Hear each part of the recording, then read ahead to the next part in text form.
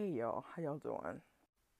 So I was asked to make a video discussing the difference between Makout traditions and voodoo and the Asogwes, also known as the Ason lineage. And I ain't gonna lie, I'm a little hesitant about making this video because I don't want no smoke.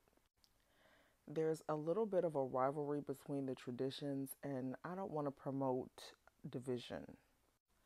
So, first off, I am not an Asogwe, and I am not part of an Asogwe house. I am Makout. So the information that I release in this video is going to be based on what I was taught as a Makout practitioner. So what is Makout exactly? When I say Makout, I'm talking about old style voodoo, meaning traditional voodoo. And Makout traditions follow the reglement or the protocols of our ancestors.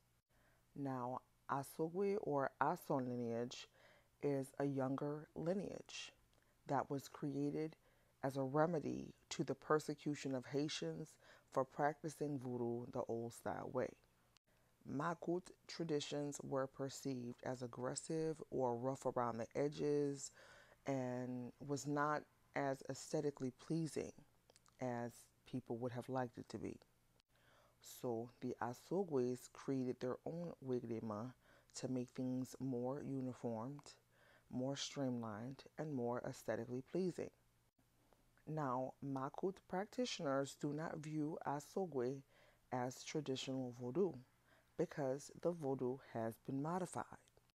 So, of course, as a result, you're going to have all these varying opinions on how voodoo should be practiced and which one is better.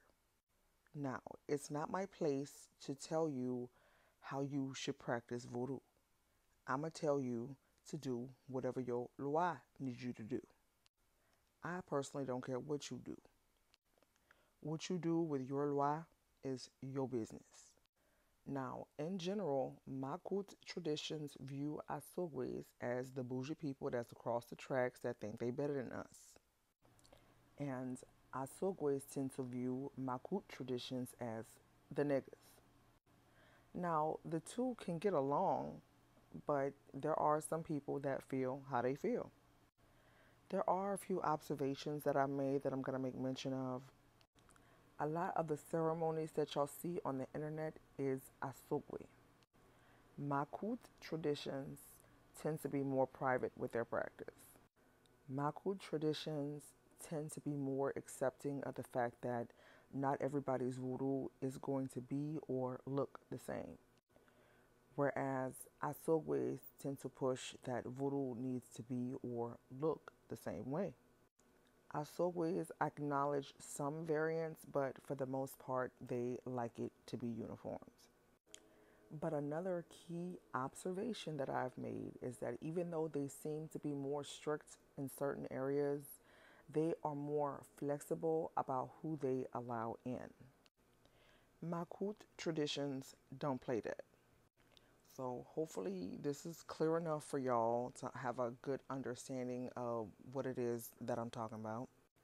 I do not present myself as somebody who knows everything. I only know what I was taught. So if you was taught something a little different, hey, go with that. But in general, when you talk to somebody that's Makout, they're going to tell you Makout is better. When you talk to an Asogwe, they're going to tell you Asogwe is better.